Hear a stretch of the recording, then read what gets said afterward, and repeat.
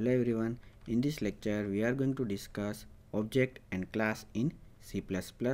These two are very important features of object-oriented programming, and there will be a definite question in your technical interviews regarding these two. So let us discuss what is object and what is class. An object is any real-world entity like pen, board, laptop, any vehicle, any electronic device, bench, table, and these all are physical objects. Same way we can have university result, bank account, login form, and these all are logical objects. Programming objects are nearly similar to real world objects, or code in object oriented programming is organized around objects only, or we can add more statement for that is in object oriented programming all computations are carried out using objects. So let us discuss attributes and methods of an object.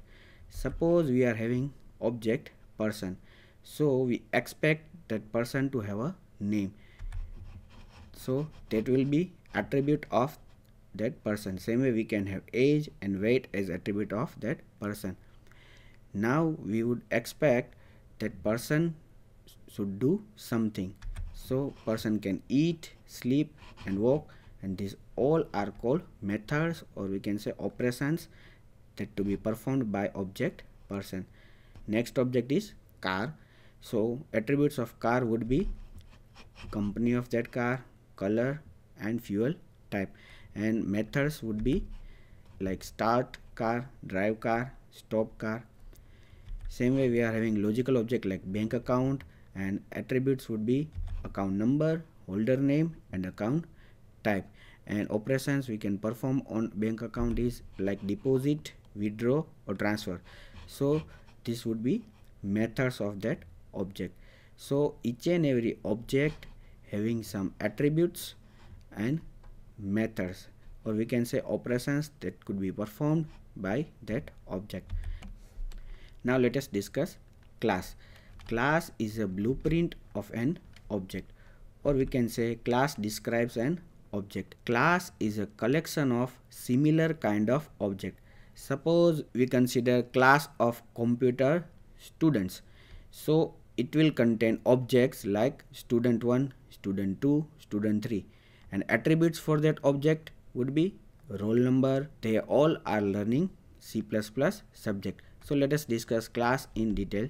Suppose we are having class car, so here we are having skeleton of that car. Now attributes would be company, model, color, manufacturing year, and many more features that could be included in attributes of car, or we can say properties that describes the car. Or methods would be start, drive, park, on brake. So for each and every object there would be some attributes. Attributes will describe the object, and methods that are the functions that can be performed on that object. So if we are having class car, then we can create object from that, that is car Honda City, that will be having company name Honda and having various attributes like manufacturing year, fuel type. Suppose if we make another object from same class car but will be having different attributes, so here you can observe that we are having similar kind of objects but having different attribute values. All will be having similar kind of description and methods, but values will be different. So ultimately we can say that car is a class which describes similar kind of objects like different cars. Let us move further. As we have discussed, class is a blueprint, or we can say template that describes the object, and it specifies attributes and methods. So syntax will be like class, then your class name, and in curly braces you are supposed to define or declare data members and member functions. That means attributes and methods, and here car1 is one object. So this syntax seems very similar to structure. We are supposed to write struct, then structure name, then structure members, and we here used to create structure variables.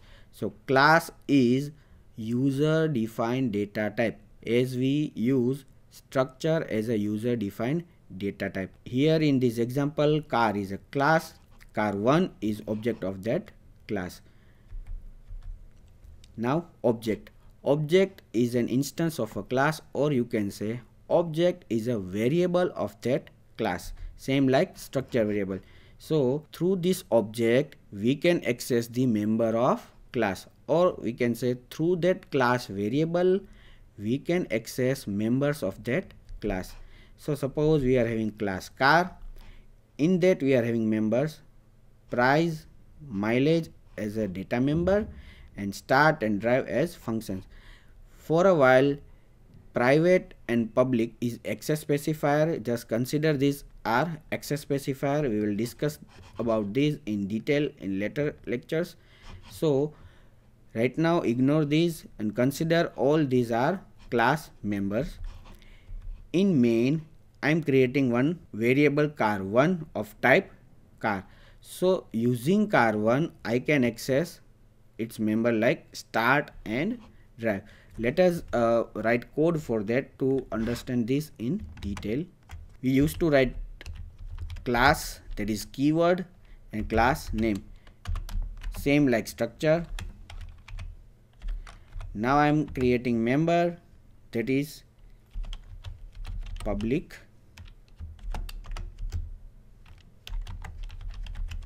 integer, price, float, mileage, and void get data. Get data will ask for price and mileage. Suppose we write appropriate message here, cout, enter price, cout, enter mileage. Same way we can create function like display data,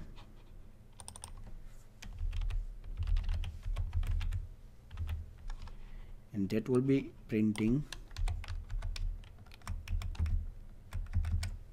price equals to price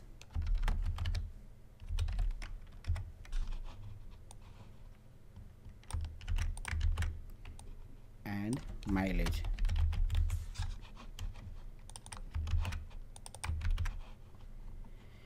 So here we have created class having 4 members: price, mileage, get data, and display data.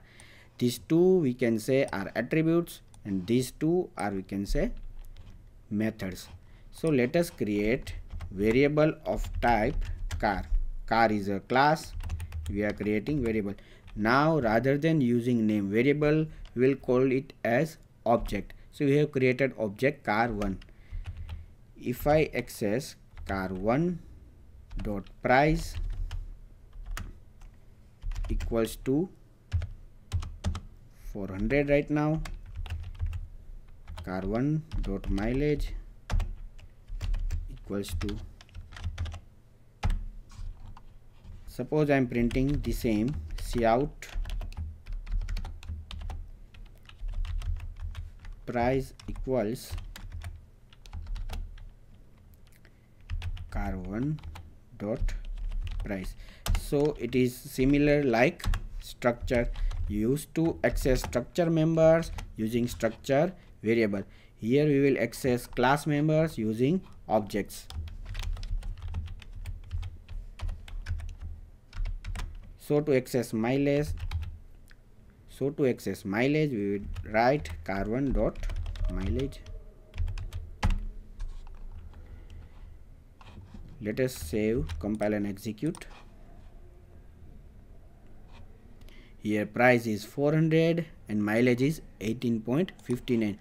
For a while, hold your question regarding public and private. Otherwise, all stuff are very similar to structure and structure members, structure variables and access members using that variables.